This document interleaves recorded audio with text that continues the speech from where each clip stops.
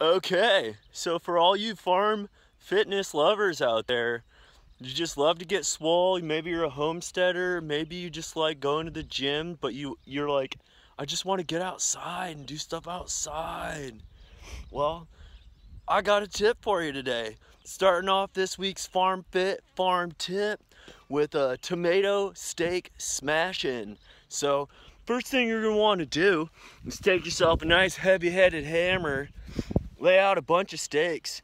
So this isn't quite as tasty as the steak I usually eat because I use steak to like really add to my fitness.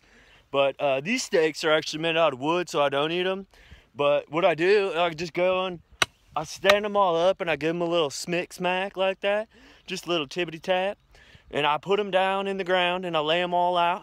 So I got like way too many of them for sure, but we got a lot because they're just trying to get real swole.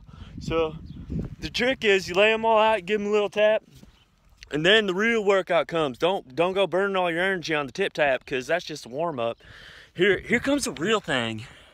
Now if you take a look at this, I got the smasher here, the fence post smasher. This thing will get you jazzed. Now you take this to the pole, get up there, and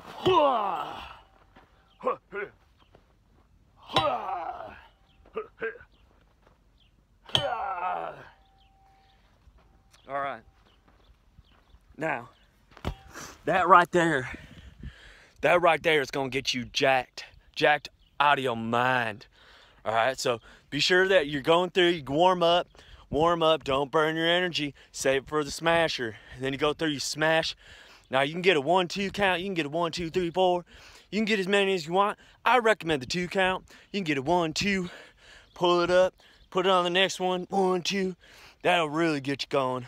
All right, hope you enjoyed this week's farm tip for the Farm Fit lesson.